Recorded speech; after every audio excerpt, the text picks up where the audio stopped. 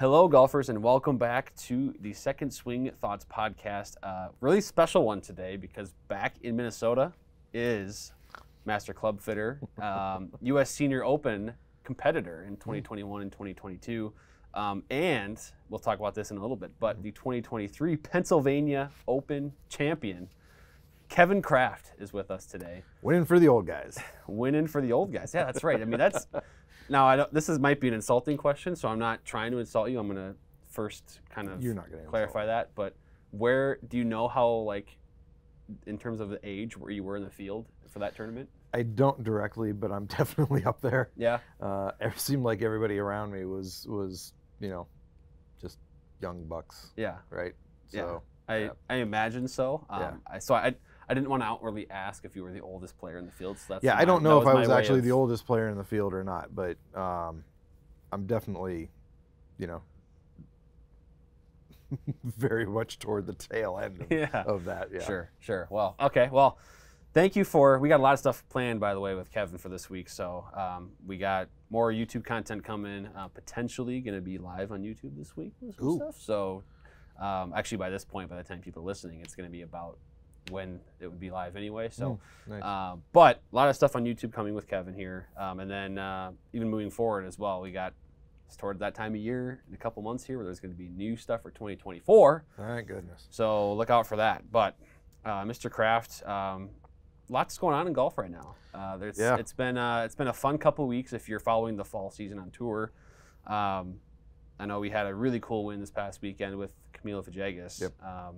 And so that was really fun to watch, the way he obviously has overcome so much. Yeah. Personally and professionally too. And for sure. Kind of come back to the winning circles. Cool. I have a soft spot in my heart for anybody that has fallen off and then stuck to the process and ground it out and been able to bring it back. I mean, my struggles with anxiety and the yips with the driver and all that kind of thing are pretty well documented at this point. He had surgery and he's struggled, and I'm sure that the physical things start to become mental things, and I haven't figured out yet how much of golf is physical and how much is mental. 90% is always being thrown around as like the mental side of things. I don't think that's quite accurate, but there's definitely a razor wire balance between the two, and if you fall off one side, it's no good, and if you fall off the other side, it's no good. So golf is just, it's unrelenting and not very nice sometimes. And Camilo is such a good guy. Quick Camilo story.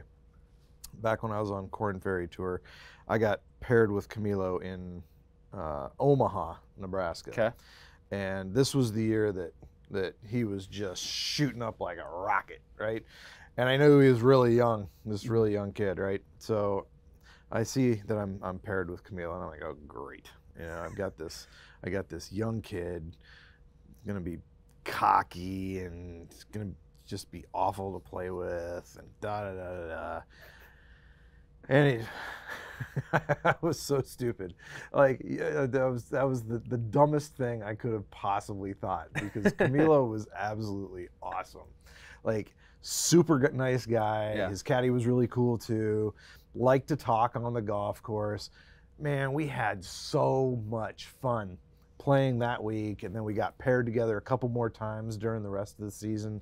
It was great. I loved getting paired with Camilo, and here I had it in my head that just because he was young and skyrocketing, that it was going to be a bad experience, and I was totally wrong. Camilo is 100% good people. Yeah. His brother Manny's 100% good people.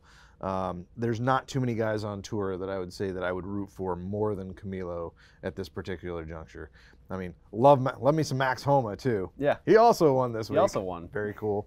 But yeah, to see Camilo finish it off this week when he just was so close last week. Sometimes you get those situations where you've gotten real close there, and then it doesn't necessarily translate to the next week. And seeing him just stick with the process, what he and his coach have been working on, and just keep going and going, and then everything falls together, and it's just awesome. Absolutely awesome. Yeah. I'm so happy for him. Very cool to see. I know, aside from his story, his background, both again personally and professionally, obviously his foundation, I believe it's Maya's Miracles, is having lost their child at a very young age, and then now trying to kind of fund families that might be in a similar scenario. So that's very cool for Camilo and his family. But then outside of all of that, from us at Second Swing, in our perspective, very cool to see the very kind of eclectic mix of clubs that he plays too.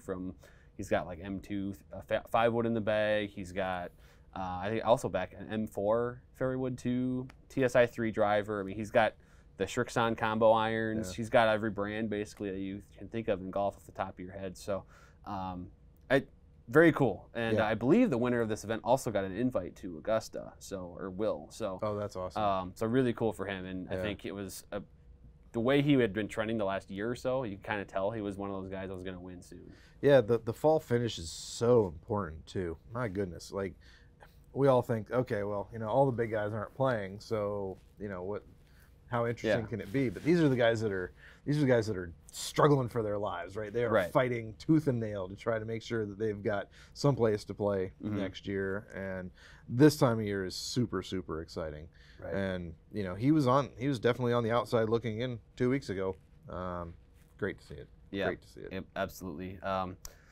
Well, speaking of winning golf tournaments, I kind of want to get to back to the Penn Open that we referenced earlier. So this is not the first time you've won that event either. No. So you won it back in 2018. Yeah.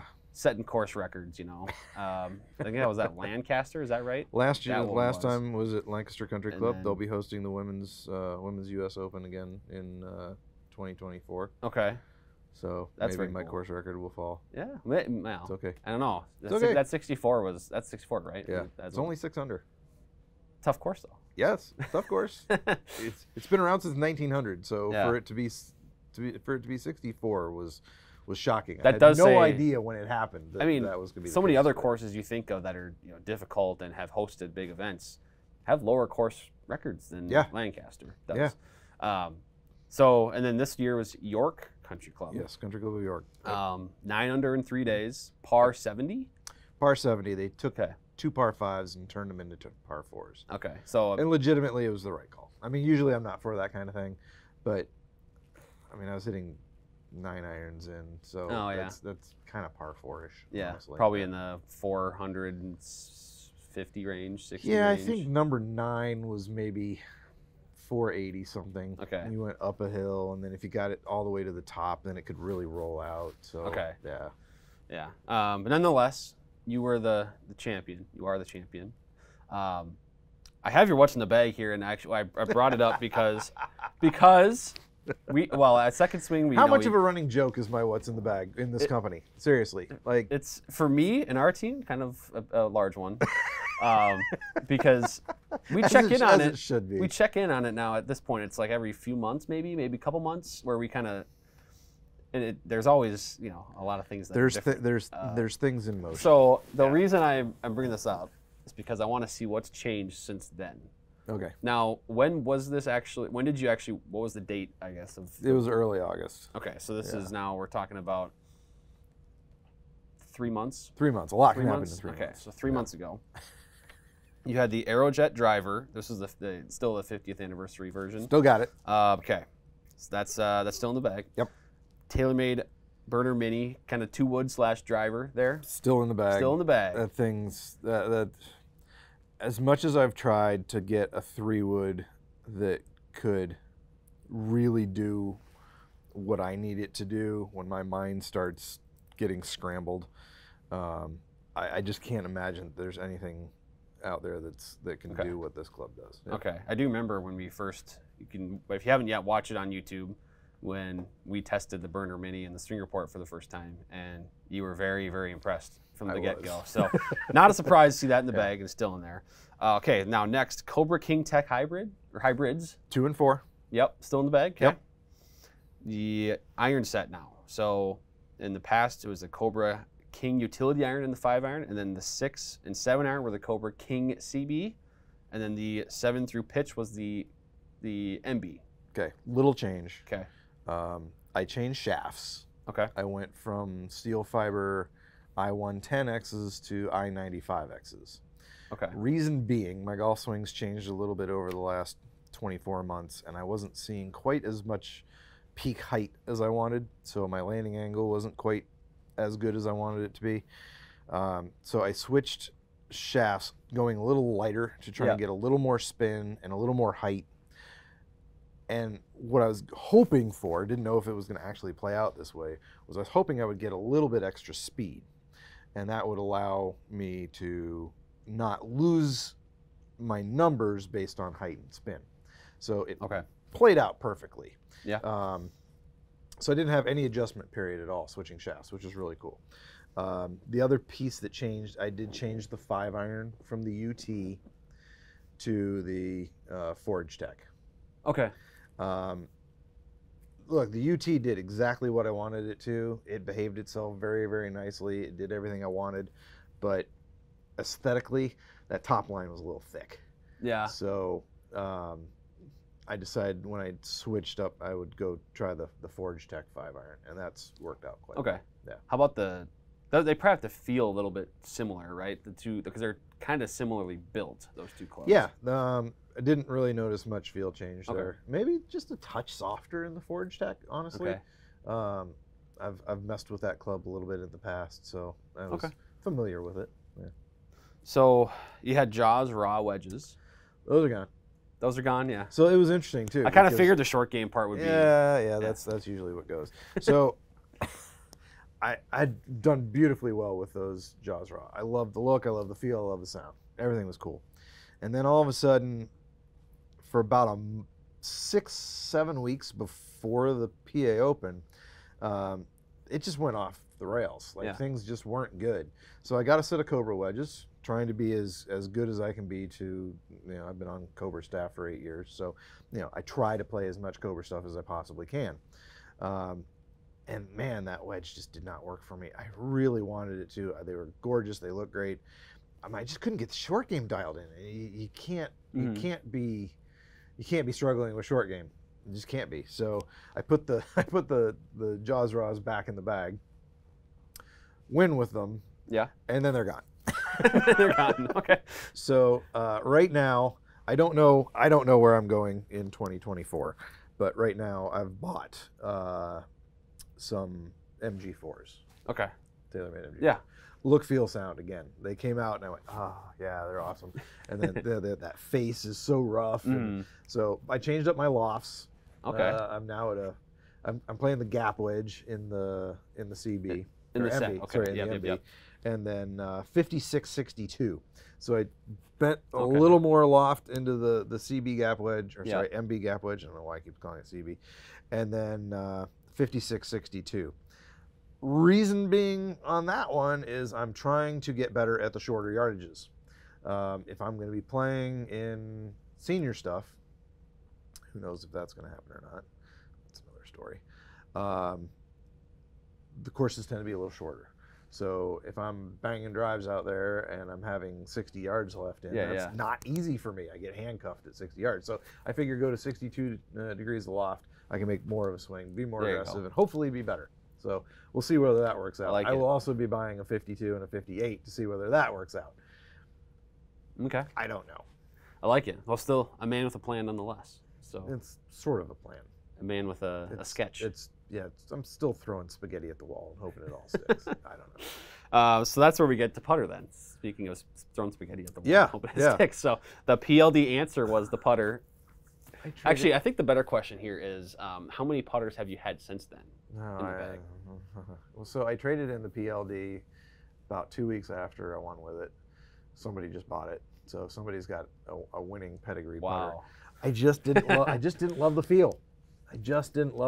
I am not good with milled putters. I prefer something with an insert. Yeah. So, let's see.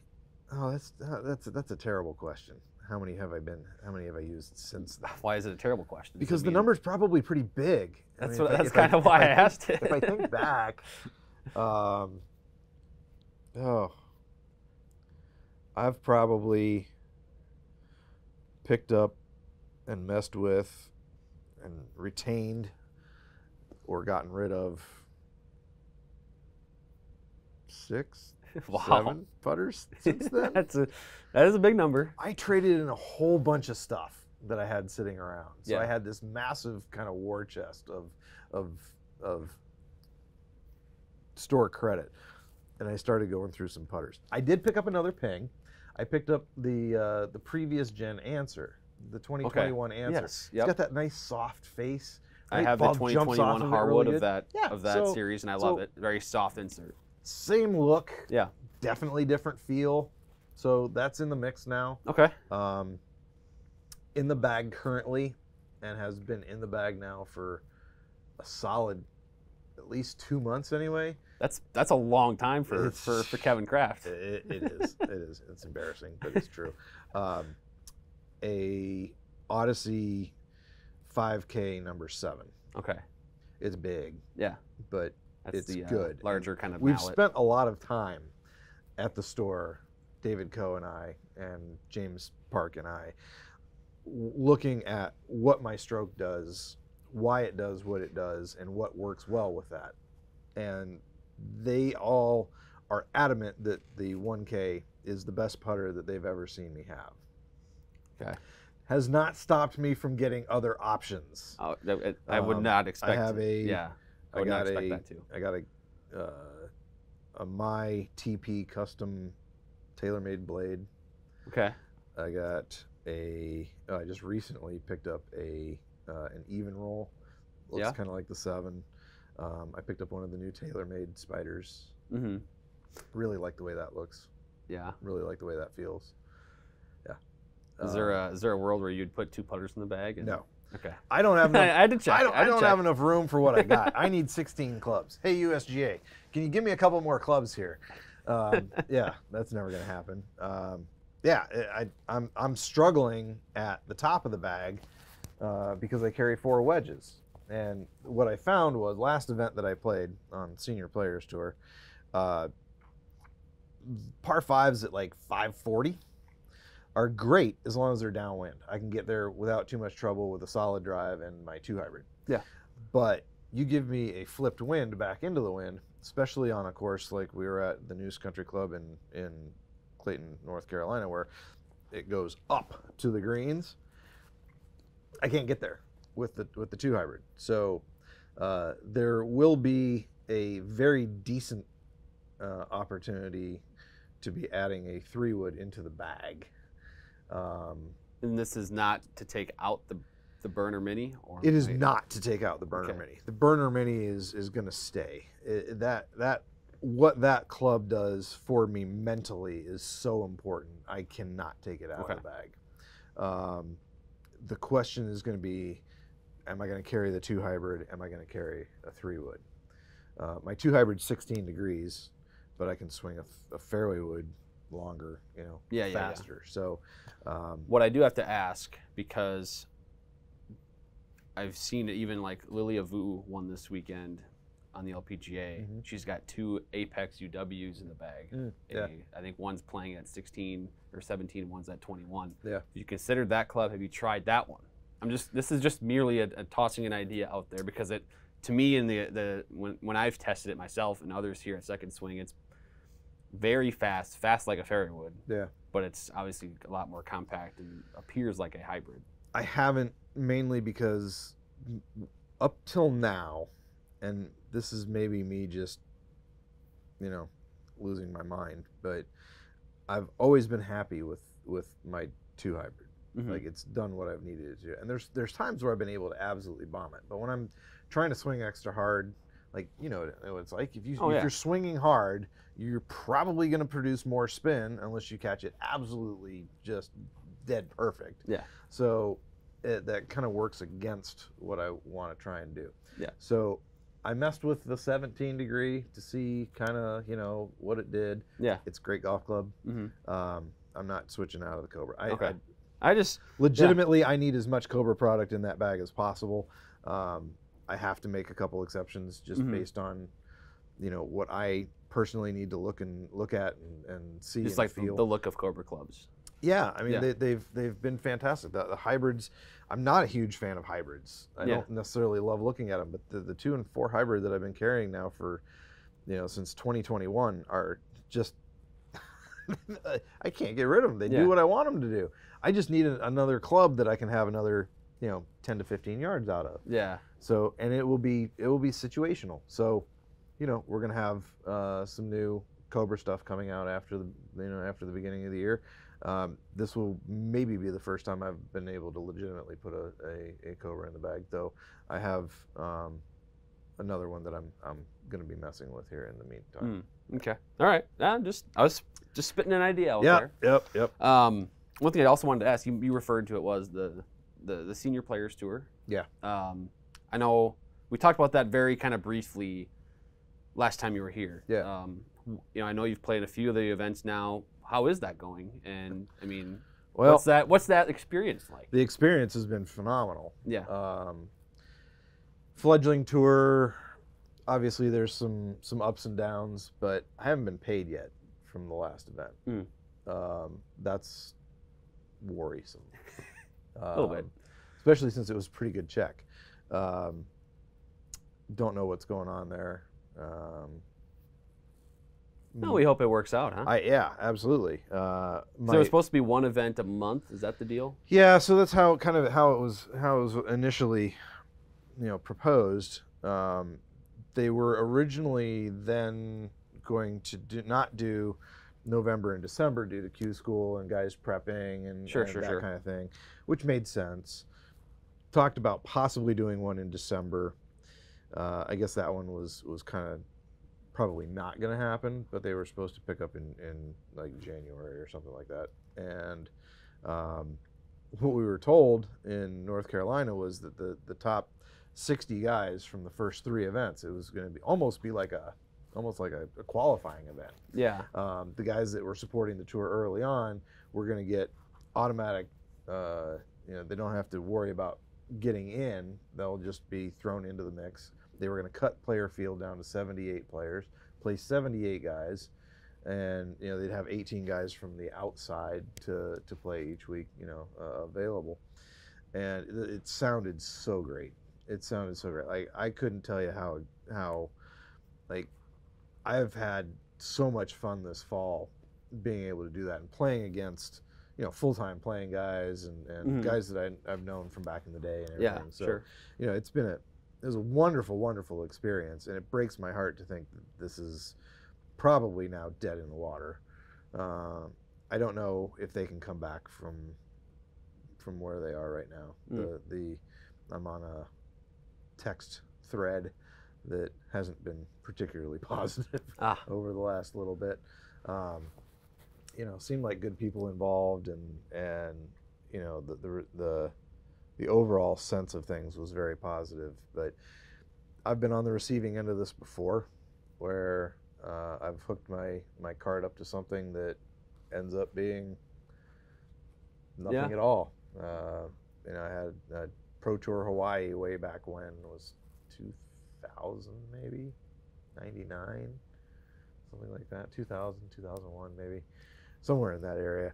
Sent a bunch of money over to hold a place for Pro Tour Hawaii, and then the guy ran away with all the money.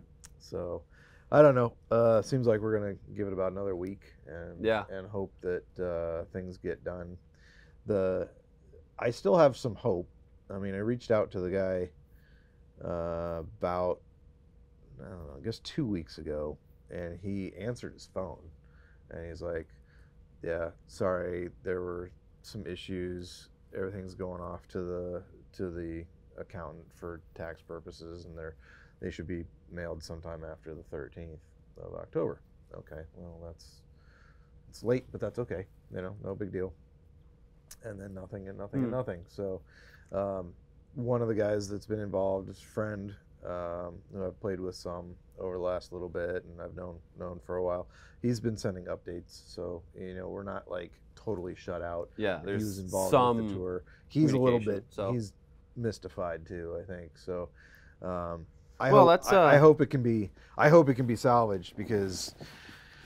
Fun concept. Oh goodness, Yeah. I would love to do it. There's nothing like that for seniors. Yeah. You know, you got Champions Tour, but you know, it was hard enough to get on Champions Tour, you know, last year. The reason I'm not even going this year is because they cut it down from 5 guys to 4, and the Mondays from 4 guys to 3. Yeah. So, you know, it's not that I don't want to do it. It's not that I wouldn't do it, but it's a lot of money, and you know, I don't know.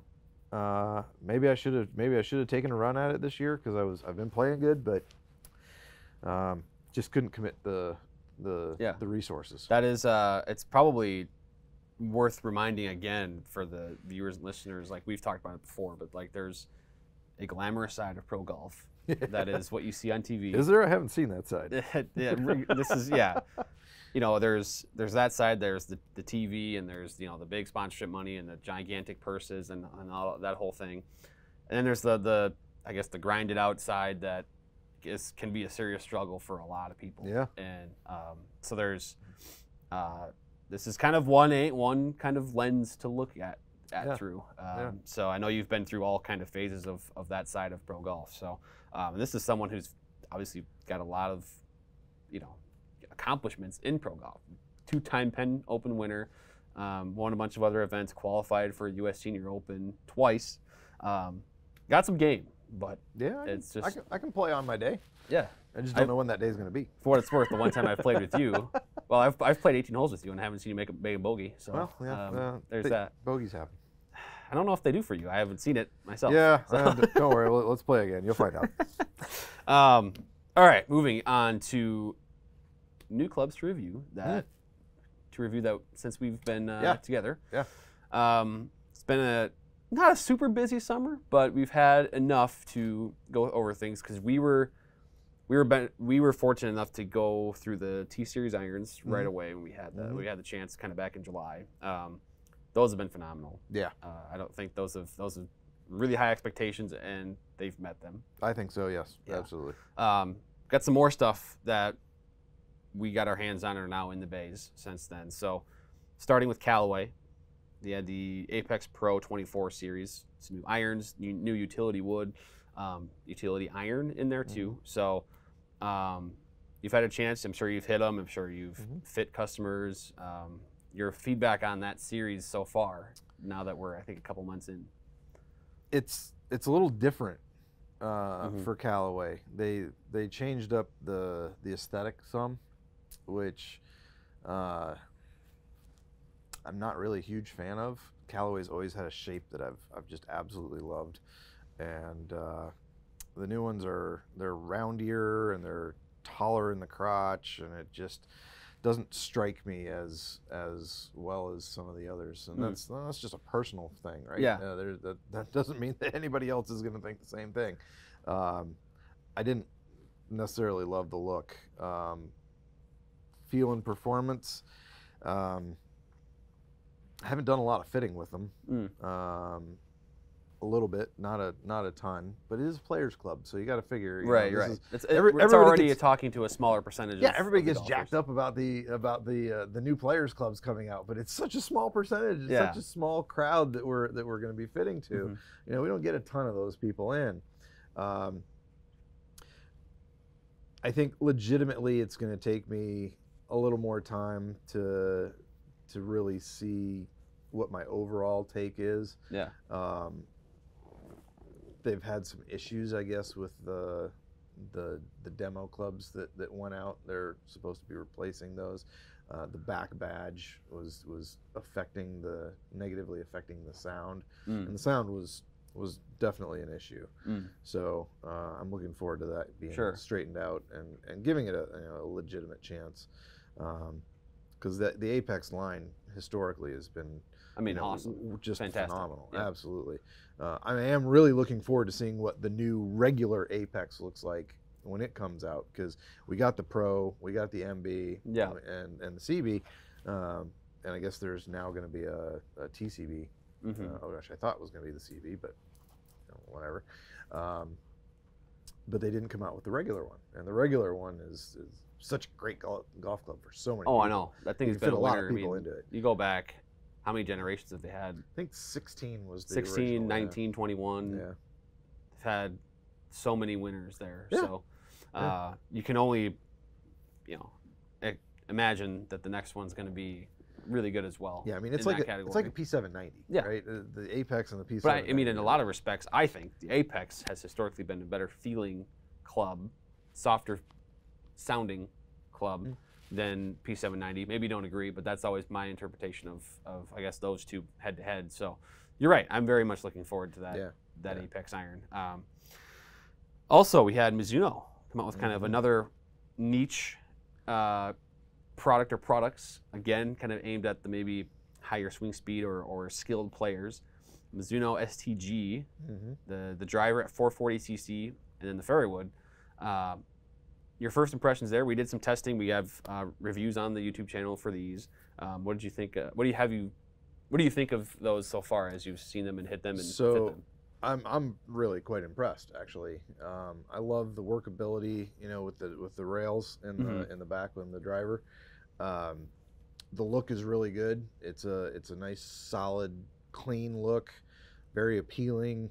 Mizuno keeps getting better and better and better with their woods. Oh yeah. They need more recognition for what they've got. Can't say legitimately that people just come rushing in to say, hey, can I try the new Mizuno driver? Right. But you throw it into the mix and nobody goes, oh, I don't want to hit that. I mean, it's nice. The shape is really good. It's low spin. The driver is definitely low spin. It was for me. I thought the sound was good. I thought ball speeds were pretty good. The fairway wood's phenomenal. Yeah. The fairway wood is so good. And the one thing I noticed in the fairway wood, that sole plate looks a little familiar. It got the titanium sole plate. I've seen that before, and it works. And it's worked in other models. But did you look at that shape? Yeah. That shape. You put it down, and you just go, oh, that's, yeah. You can tell I'm so aesthetically driven. Yeah, you are. Yeah, it's like, but I put that 3-wood down, and I went, oh, this thing looks amazing.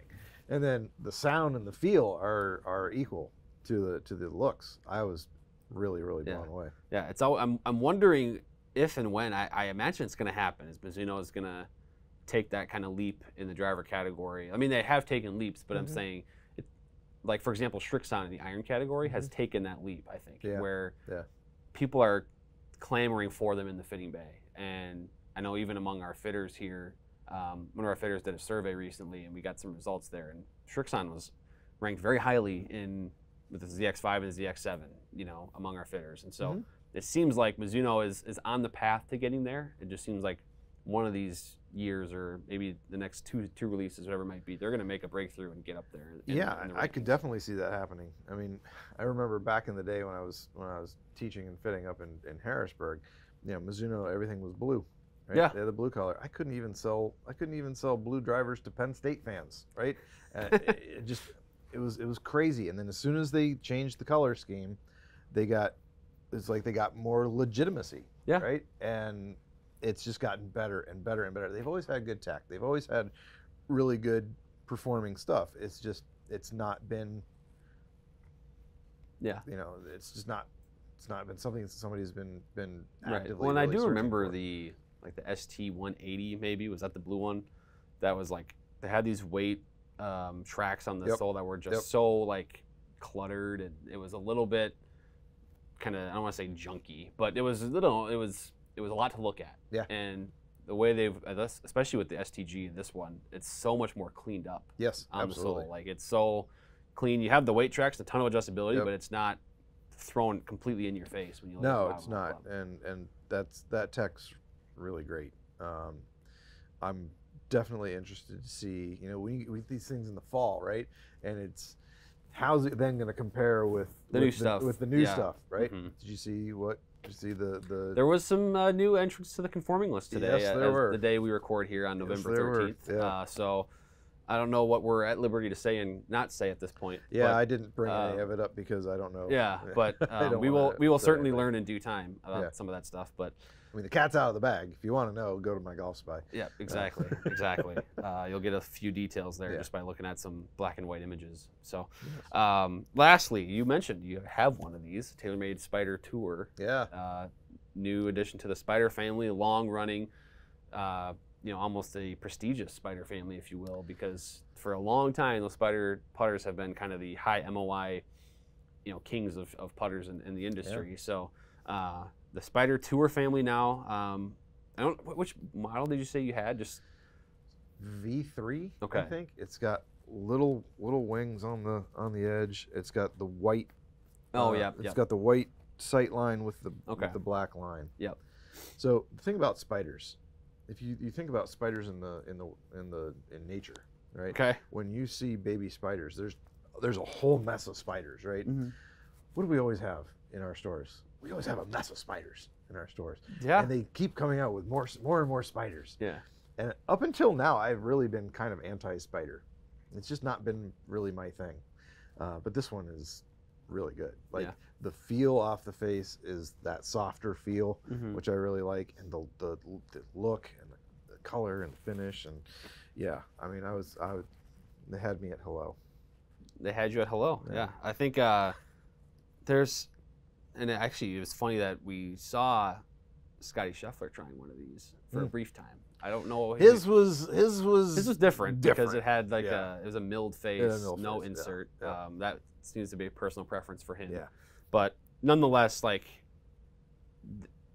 for the Spider family to do as well as it has for the longest time, Brian Harmon has that gigantic block of metal. Oh my goodness. At the end of his putter shaft. That thing's huge. It worked for him to win a major. Yeah. So they're doing something right there, and they've kind of always been sort of, I don't want to say ahead of the game, but their high MOI movement in putters is certainly there. I mean, we can talk a little bit about Lab right now if we want to, and how they got some momentum. Yeah. Camilo Villegas, we talked about him earlier. Yep. Lucas Glover. And Adam Scott. Yeah. The broomstick, template for putting is growing, and certainly the high MOI putter movement is. I mean, if you watch the video with the revealer on how a conventional putter moves on this thing versus the Lab putter, it has to make you scratch your head. Yeah, well, I mean, I had a directed force for a little bit. The problem was, I didn't have any problem with the look. Right? It's big. It's a unique look. It is. Yeah. I am, as aesthetically driven as I am, I didn't have a problem with it. But whenever I took it out on the golf course, I practiced a lot with this thing, and I just missed everything right. And I'm actually blaming the grip. Because it does line, don't they align it weird? Forward pressed grip. Okay, yeah. And so I want to try another one. Spoiler alert, Kevin's going to try another putter. Goodness. I want to try the Link. I do want to try the Link. It's the most, to me, it's the most palatable looking of the group, and it has that same torque balance that the other ones have. Yeah. So, and I'm sure they're going to continue to innovate and bring out other models. I mean, they've got 3 right now, so my guess is that they are definitely pushing the envelope. Oh yeah, that's for sure. Yeah. So, with that said, we've got kind of one more segment here, if you will, and that is going to be. I have found 3 questions from our YouTube comments that I personally couldn't answer, but I think you can, as someone who is a professional player and a master club fitter and has all the insights and also is a club junkie. So hit me. I've got 3 of them here. The first one is from Awood9214, asking about gaining some speed. Said, in your professional opinion / experience, what is a better way to generate ball speed? Is it strength training or more so increasing body torque and flexibility?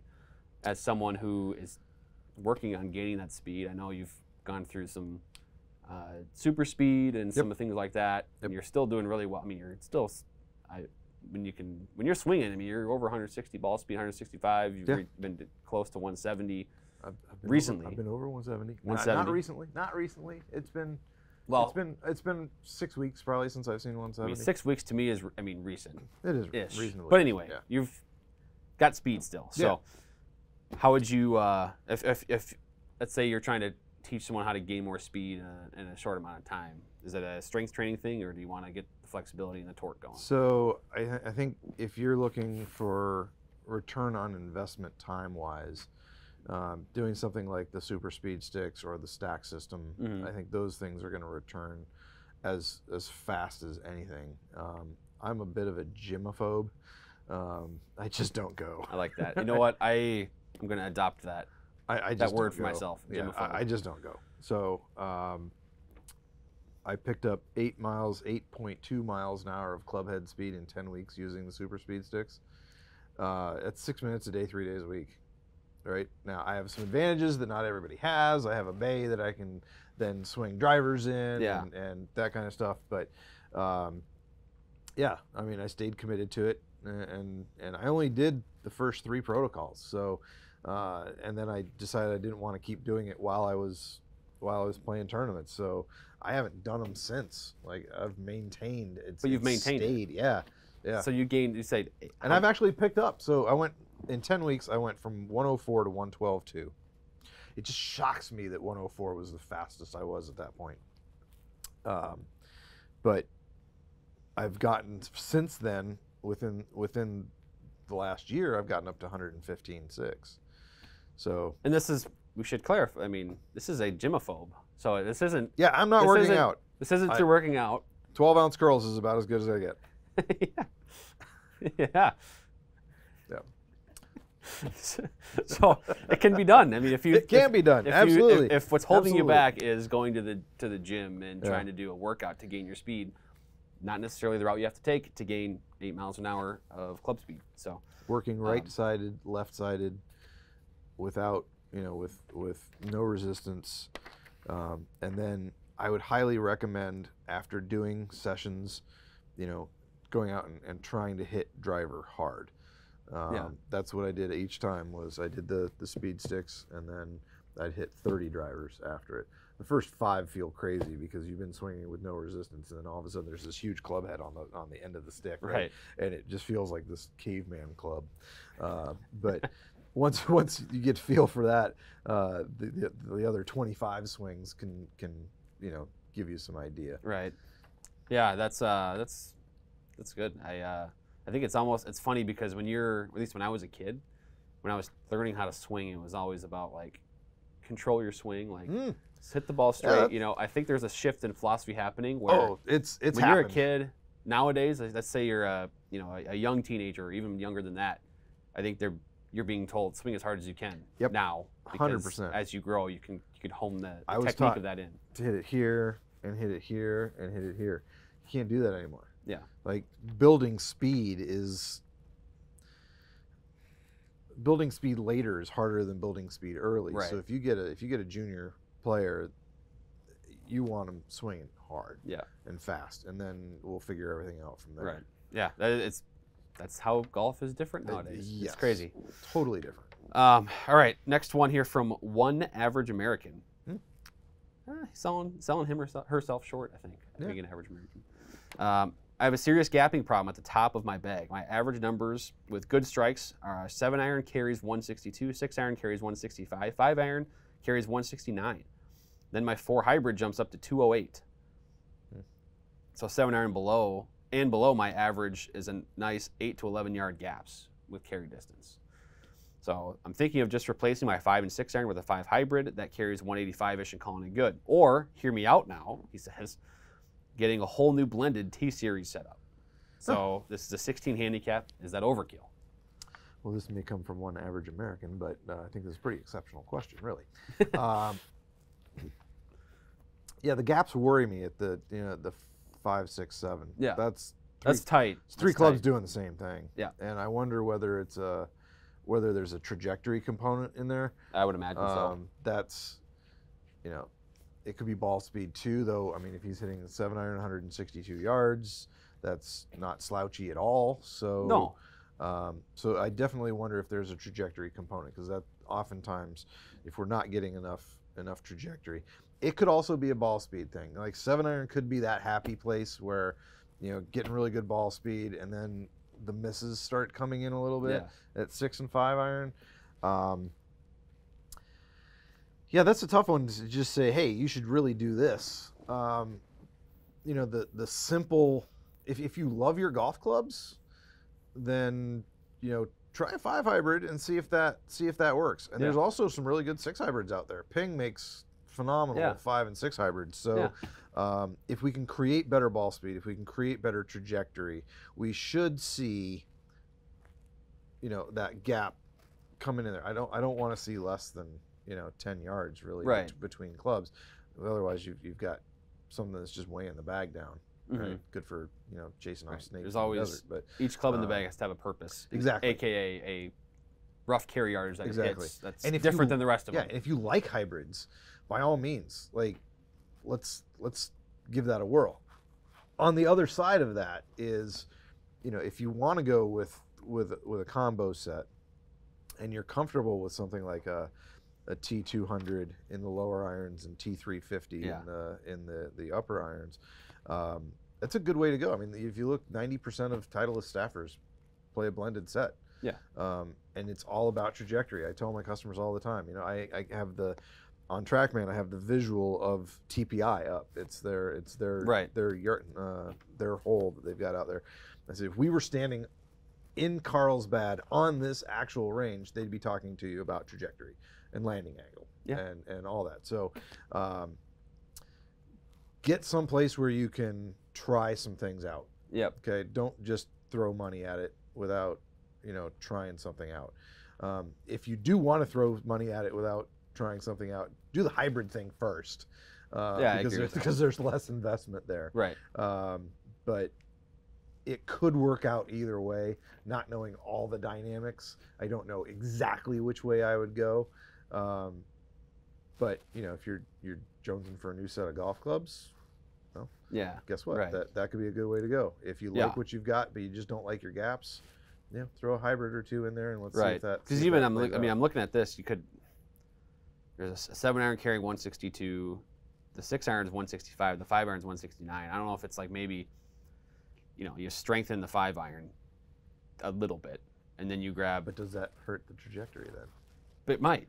It might. These are things like we don't know exactly how high this person's hitting the ball, or exactly what iron set they have now. Maybe if they already have a strong lofted set, you can't really go any stronger, or you know. So there's other questions to be had, but I do like the hybrid idea of just adding a hybrid in there. Yeah, let's probably going to go higher. Yeah. And if a 5 hybrid works and it does give you 180, then let's throw a 6-iron in there and see if we can't get the let's say 185 on the 5 hybrid, and if we can get 172 out of a 6 hybrid, then you're golden. Then that all plays out. So exactly. All right, last one, and this is a fun topic that I know all the fitters here enjoy. So I think you will too. So we've had Larry on here asked about this exact topic. J Clark 12 says, most of my set is TaylorMade except my wedges, which are Vokeys. Should I get TaylorMade wedges in the bag so everything is one brand? If you want to have all of one brand, then you should get some TaylorMade wedges. What I tell my customers is that if they want to go all one brand, I am game. I will maximize whatever brand they want and make it as good as I possibly can for them. However, unless we are being paid hundreds of thousands of dollars, like some people are, that we watch on television every week, to say, yeah, this is the best thing I could possibly play, the likelihood of one brand performing exactly the best for you all through the bag, probably pretty small. Yeah. I mean, I love Cobra golf clubs. I love being on staff. They've been absolutely fantastic to me for 8+ years. But I have some other things in there that are, it's a little more niche product for me. That mini driver, there's nothing else like it out there. So, I had to go with that. If Cobra listens to this podcast and they go, well, we've got to have something, and they're going to build me a mini driver that's bigger size, I'm all for it. I'm all for it. I don't have that kind of pull, so that is not going to happen. And then when it comes to wedges, I love wedges, and I throw them in, I throw them out, I throw them in, I throw them out. And putter, kind of goes with that too. Yes. Well, that's just that whole thing is off on a wavelength of its own. So I try to put Cobra product in at least some of the time, the wedges, and I will try again in 2024 with another set and see how it goes. But yeah, it's play what you want, but play what works best, and find out what works best, and try to have an open mind. If you go in that you're just going to get TaylorMade, then go ahead and just get TaylorMade. It's fine. Like, TaylorMade makes great products. Callaway makes great products. Cobra makes great products. Bing makes great products. Titleist makes great products. It's not like you're going to destroy your golf game by going one brand all the way through. It does make it a little easier to choose a bag that way. It does. Because usually people want to have a branded bag for what their golf clubs are, and it can get confusing if you've got a Titleist driver and a TaylorMade 3-wood and Callaway irons and Ping wedges. What bag do you get? First world problems there. Yes. Trying to figure out what bag you get. Yeah. But no, seriously, it's play what you want, but check it out. Yeah. Hit some things and just confirm that it is the best thing for you. And even if it's just aesthetics, right? Exactly. There's Captain Captain Aesthetic says if you just really like the way something looks better than anything else, you're going to play better with it because you like looking at it. That's the piece of this. Like, there might be a player listening or watching this that they love the way every Titleist club looks. Yeah. And so, go play all Titleist then. Go with it. There's a confidence factor that's involved here as well. But golf is too hard to be looking down at a golf club going, boy, I really don't like the way this thing looks. I mean, think. All right, here we go. That's Hey, let's hit a good shot with this ugly golf club. Not gonna happen. Yeah, exactly. At least not consistently. Well, this was good. Yeah. This was a good discussion. I think a lot of good points made, both about I think your club junkiness of switching in and out, and but then also the new reviews on some of the stuff this year, more stuff coming. Yes. And then excited for that. I think that's some good fitting insight for those individuals that asked about some key items that I know are common questions that our team gets quite a bit. So if you have any questions, please drop them below in the comments on the YouTube video for sure, and we'll get to those and answer them either directly right there, probably directly right there, but also we'll add them to a future podcast as well, and we'll get to those. So Kevin, we begin the week of creating content here with the podcast. So thank you for joining. Thanks for having me back.